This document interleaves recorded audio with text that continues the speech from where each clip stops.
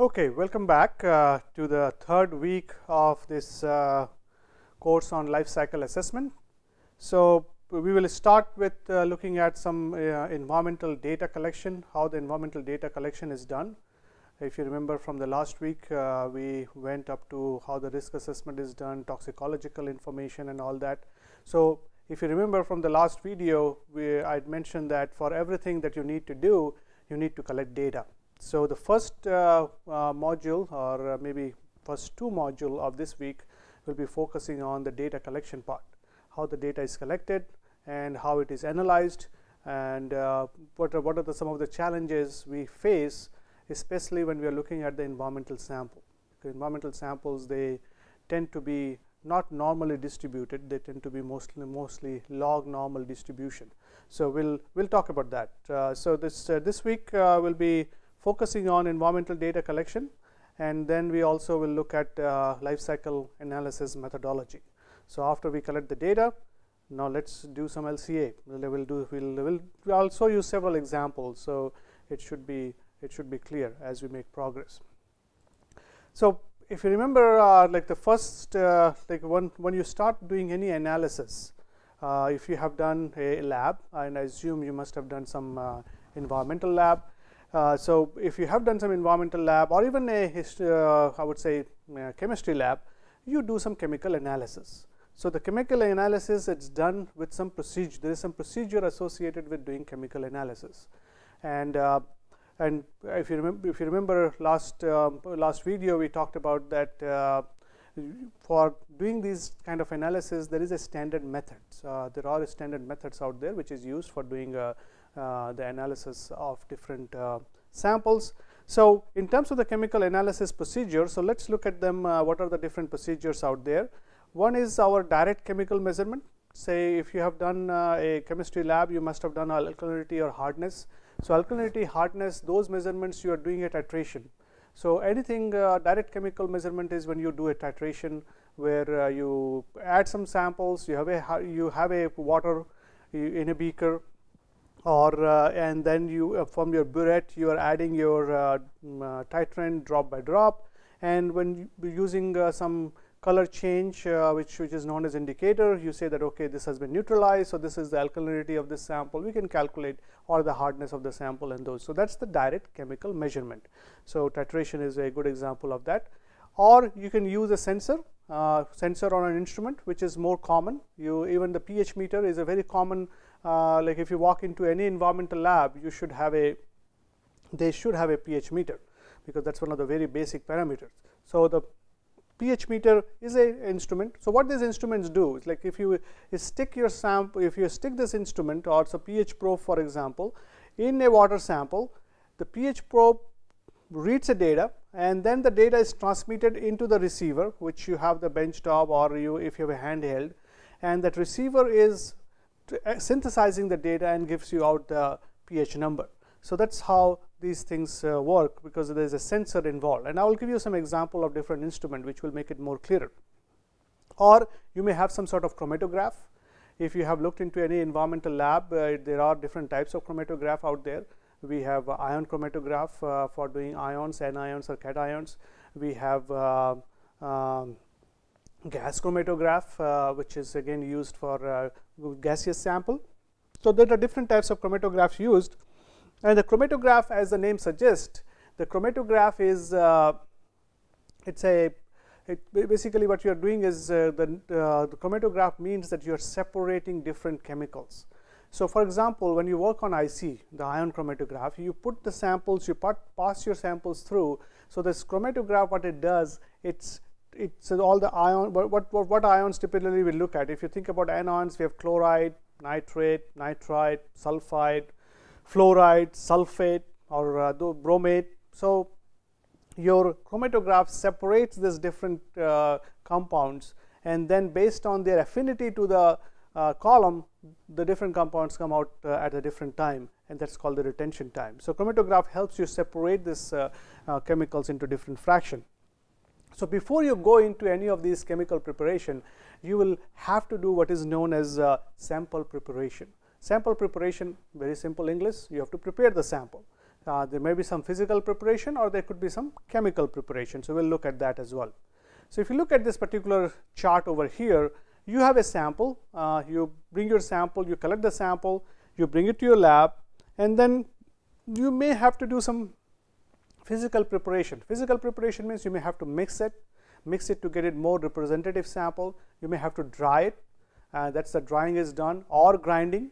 So, either grinding again makes it more like bigger surface area, better reaction. So, depending on the type of analysis that you are looking at, you may have to either mix, dry, grind, and there could be others as well. So, these are some examples of what the physical preparation will entail.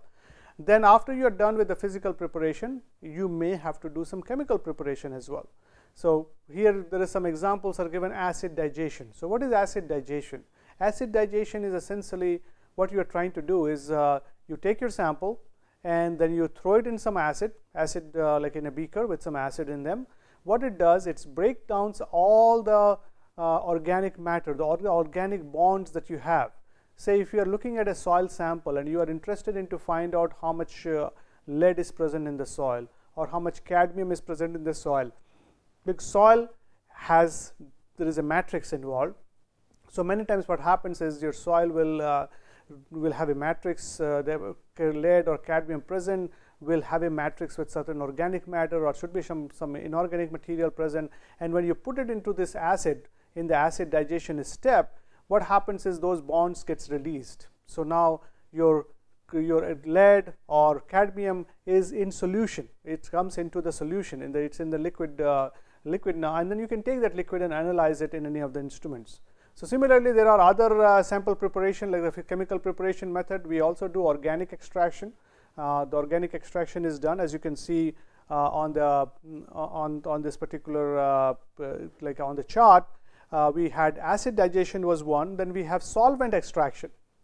This solvent extraction is where we mostly use it for the organic material, where we use benzene or benzene is used a lot, and methyl chloride is also used, methylene chloride is also used quite a bit. So, when we have this, what we do is we have say if you have a water sample, you let the water sample mix with benzene. The benzene, what it will do is it will extract whatever the contaminants you are looking at, say for example TCE or PAH. So, benzene will extract these chemicals into the solution, and then you take that solution, concentrate it in a turbovap, and then put it through GC. So, that is how that can be analyzed. Other things is done is on chemical oxidation.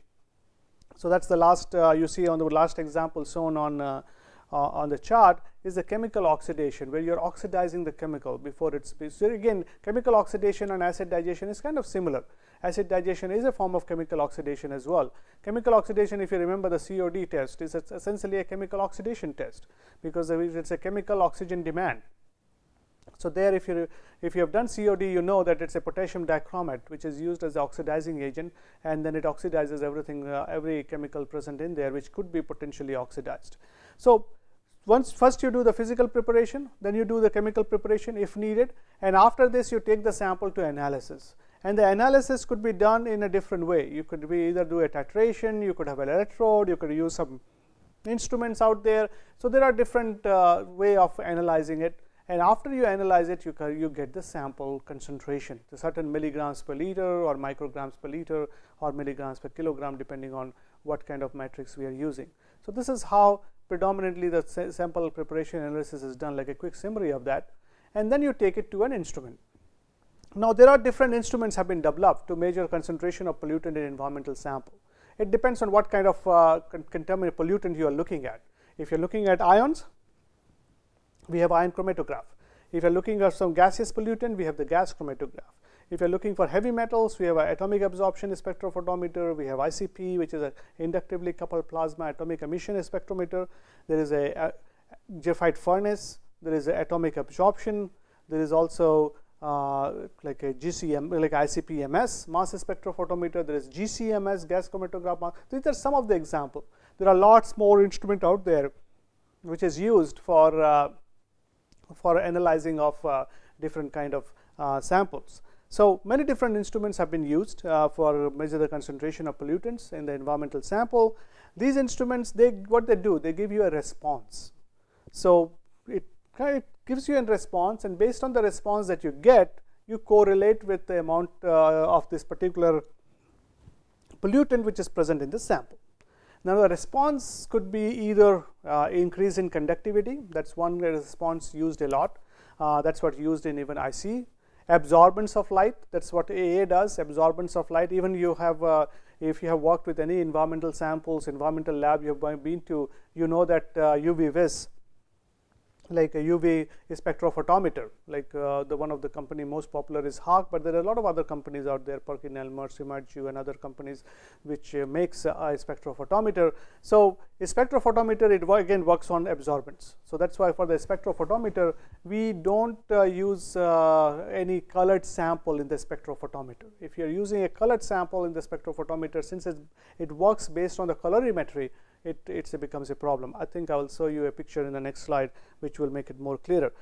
So there are different types of response, either increase in conductivity, absorbance of light, or even emission of light. Emission of light is what is known, what is used in ICP, and we'll talk about that.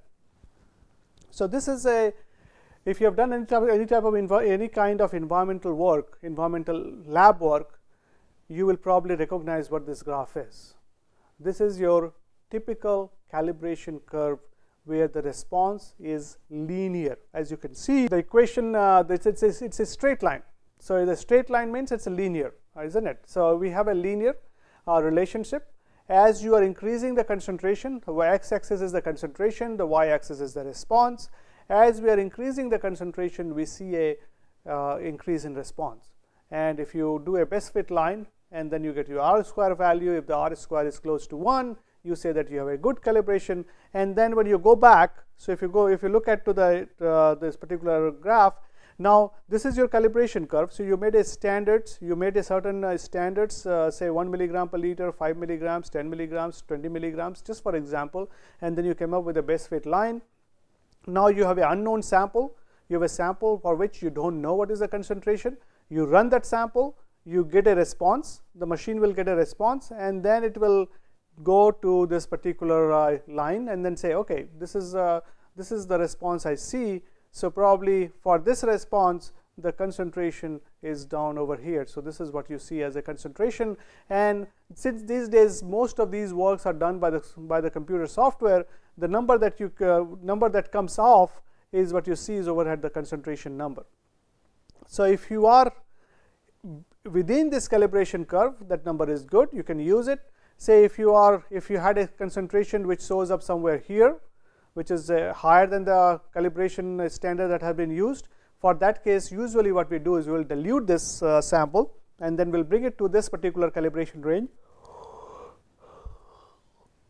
and then we will do the we'll get that particular value out there. So it's the different way of so this is the way you could do your instrumental analysis. So this is and this is pretty much common. What kind of instrument you use, every instrument has to go through a calibration curve.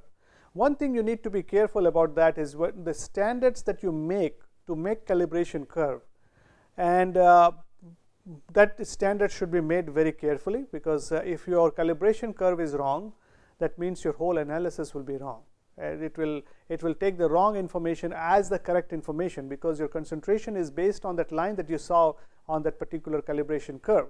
So if your calibration standards goes bad for some reason, then your whole data will come out to be a bad set of data. And the other thing, like how to check whether this calibration came out to be okay or not okay, because for the unknown samples you don't know what the concentration is. So what we do is we make some known samples. For example, if you go back and look at that particular graph, so if you look at this the response, and this is the concentration. Now if we make a known concentration, say if we make a sample for which we already know the concentration, those samples are called calibration check sample, because we have made this calibration curve, we want to check whether this calibration curve is correct or wrong. So we don't take any of these standards, because if we take these standards, of course it will come out to be correct, isn't it? Because our calibration curve is based on these 4 standard points. So we make a new standard. We go back all the way to the new, but like to the source of the chemical. We take it from the standard bottle, the bottle that we purchased from the companies. So we take a sample which we know the concentration. Now we run that sample as if it's an unknown sample, so it will give it a response. Then you go to your calibration curve, you look at the concentration, and this concentration should be the same concentration that you made your sample for. If the concentration is different, that means there is a mistake. There is a mistake in the calibration curve, or there is some instrumental error. So we need to go and fix that error and then redo the whole analysis again. So those are the things you need to be very, very careful in terms of the instrumental analysis, because as any calculation you make is based on the data that you have collected. So the data quality is very, very important. And as you will see when we go in that LCA exercise, getting good quality data to do environmental analysis is a big problem today. If you think about these days we have a lot of focus on this Swachh Bharat mission, or we are building toilets, but at the same time we have been like focusing on waste management. Right now I'm doing some work with Bihar government on their waste management plans for several ULBs. We have already done it for 35 ULBs, and we have to do possibly around 100 ULBs more. We will be working on in the coming years, in the coming basically months. So most of the places what we see is that lack of quality data. So if you are designing something, if you are designing say waste management system, if you are designing a water treatment plant, if you are designing a wastewater treatment plant, if the basic data is not correct, if the basic data quality is not maintained, of course the product will have some sort of shortcomings. Because if your data is not, say as a civil engineer, if you are a civil engineer, you want to design a beam, but you don't know how much load that beam will take, how much load the beam should take. You don't have that information very clearly, you only have a range. So what will happen? You will end up either over designing or under designing, and then you will be in problem later on. If you're over designing, yeah, it's a waste of resources, waste of money, but again structurally you are safe. But if you end up under designing, your building may collapse. So those things, so that again the data is very, very important. Similarly in the environmental area, say in the waste management sector right now, say if the city wants to go for a compost plant, but they have to first look at what kind of food, what kind of waste they have. Is the waste good enough for a compost plant or an anaerobic digestion plant? Will the anaerobic digestion plant will really work? This is all the decision is based on data. And if it's not a primary data, mostly it is a secondary data. But even if it's like secondary data, many times if you know it's a poor quality data, your whole calculation may go haywire, and you may end up having a lot of problem. And we already have seen this kind of problem happening with many waste management activities that have been planned and implemented in many cities across the country. So coming back to here again, so data quality is very, very important. So that's why I've been emphasis on again and again that you need to look at this calibration curve and the data that you generate very carefully. That's one of the critical aspect.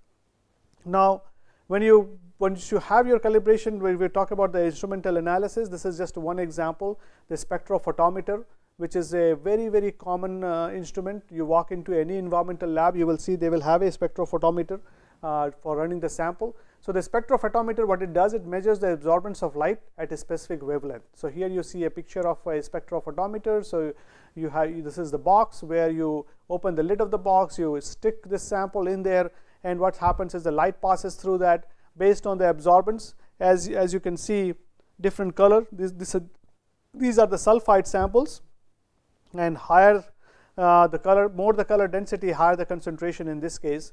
So this is our blank, so very clear, like a double DI water, DDI water, or nanopure water. And then you have this sample has a little bit of sulfide, this has very high sulfide. So when you stick this sample in there with this blank sample will clear the background. We'll just say everything is if it's this color, it's zero sulfide.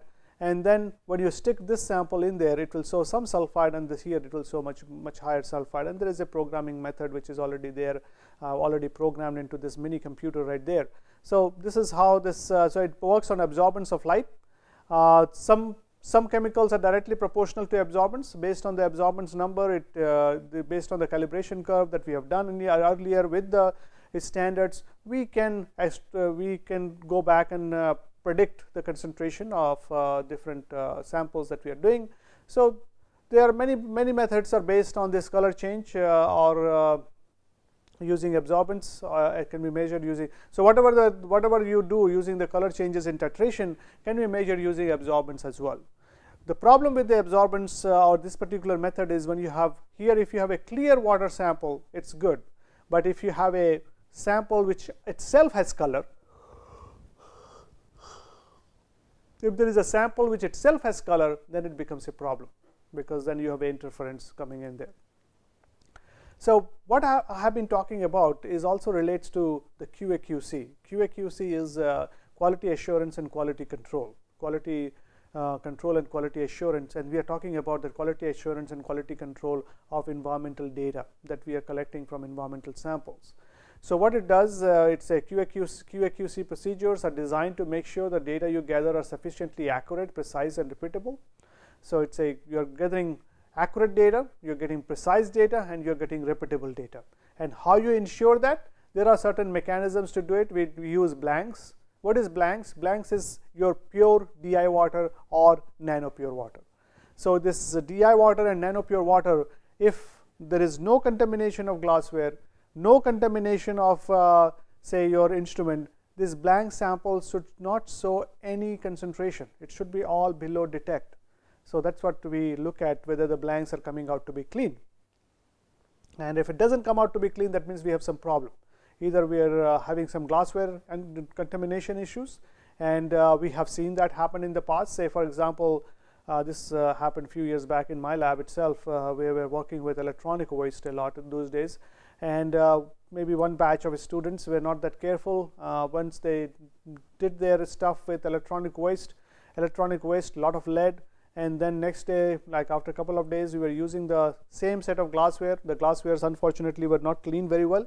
So when we use the soil samples, and almost all the soil samples, even the clean soil, which was the background soil, which was supposed to be clean, which were like a blank, they also showed up some lead there.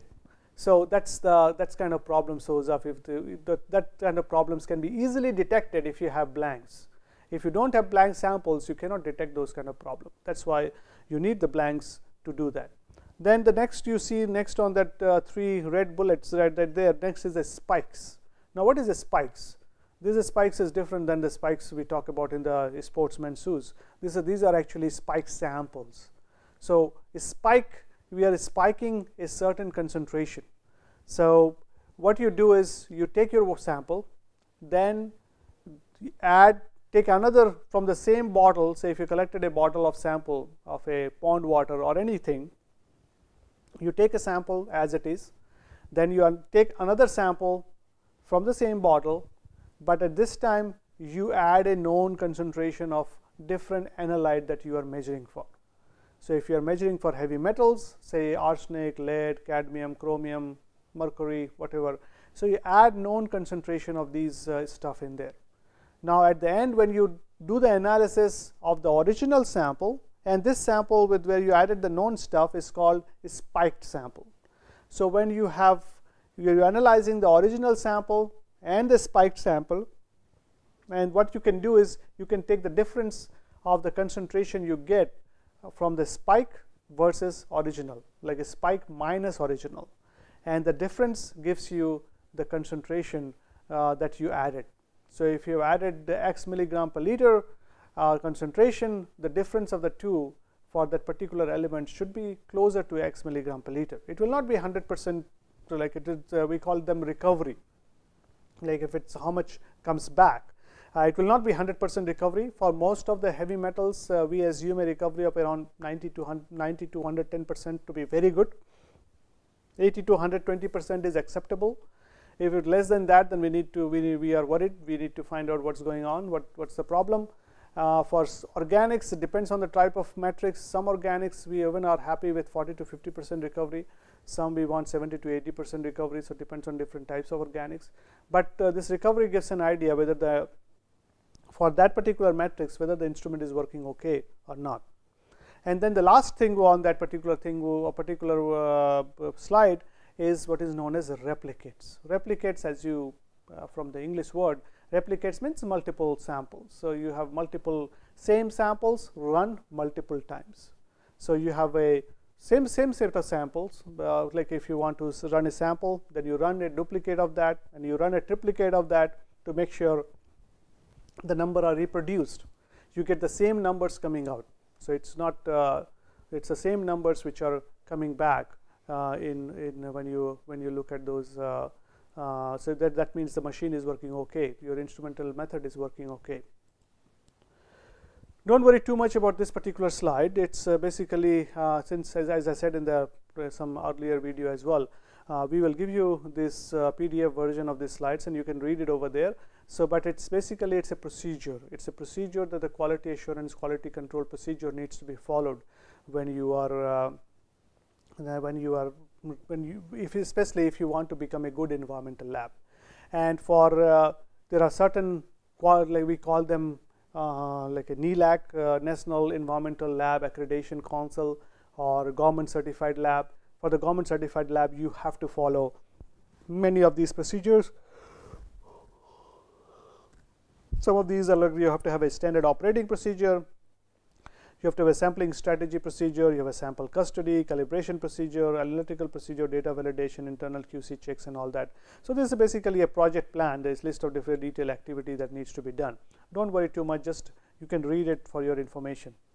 Now when you are trying to look at a certain instrument, any instrument has a detection limit. So the instrument can detect only up to certain concentration, below which the instrument may give you a number, but that number does not mean anything. So that concentration at which the instrument can really detect that particular sample is defined as method detection limit, or you can hear the term MDL. So MDL is a minimum concentration of a substance. It's again, it's from a EPA document. It has been taken verbatim from there. So essentially copying, I'm quoting from there. It's the minimum concentration of a substance that can be measured and reported with 99% confidence that the analyte concentration is greater than 0 and is determined from analysis of a sample in a given matrix type containing the analyte. So for a particular matrix type, you are 99% confident that the analyte concentration is greater than 0 and it can be determined. So how we find out MDL? MDL is defined as MDL is T, which is your student's T table from the statistics, T n minus 1, n is the number of samples. So n minus 1 is your degree of freedom, and with 99% confidence, so alpha is 0.99. So T value for this times your standard deviation of the sample data set. So here T n minus 1 alpha is one-sided critical T value at 99% level, n is the number of sample, S is the standard deviation. So we can find out the MDL by getting the T value from the T table multiplied by the standard deviation. So how we do it? Say for example, if you had a sample, you ran 8 replicates of that, and for that 8 replicate, these are the values you got: 12.11, 12.57. So as you can see, it varies from 12.02 to 12.57. Not too much variation, but it's still there is a some sort of variation over there. So if for this particular element, if you want to find out what is the detection limit, we have the 8, n is equal to 8. We can find out the standard deviation is for this data set. You can use your calculator and find out the standard deviation as 0.19. So we look it up in our like a T table for n minus 1, which has 7, and alpha is 99. The T value is 3. So MDL is T value times the standard deviation, which is 0.19, so 0.57 milligram per liter. So what does that mean is that MDL, it indicates that 0.7 milligram per liter would be the minimum concentration you can trust with the 99% confidence. If the machine is giving you like a 0.5 values, 0.45, 0.35, those values are not, cannot be trusted. Those values cannot be trusted. So anything below 0.57, we really cannot trust that number. Anything closer to 5.7 also, we need to be a little bit careful into dealing with those number. This is an example of chain of custody, like the form that you typically use when the sample is collected from a lab and taken to a selected from a field and taken to a lab. you need to have when the sample was collected, who collected it, what was some field parameters can be mentioned, and what kind of analysis needs to be done. So that's just an example of that stuff. So let's for this particular module, let's stop here, and then in the next module we'll look at some of the instrument that is used to generate the data. So if what we did in this module, we talked about the importance of the data quality. We talked about how the data is generated. We looked at the calibration curve, how the calibration curve concept works, what are the different instruments are out there, and then in terms of a spectrophotometer, we talked about that, how the absorbance reading works, and then we also looked at in terms of the method detection limit, how the detection limit is calculated and how it is used in terms of the analysis. So okay, let's stop for this particular module, and then we'll come back and look at the second module where we look at those instruments which is used to generate the data. I hope you're enjoying the videos so far, and thank you very much, and look forward to seeing you again.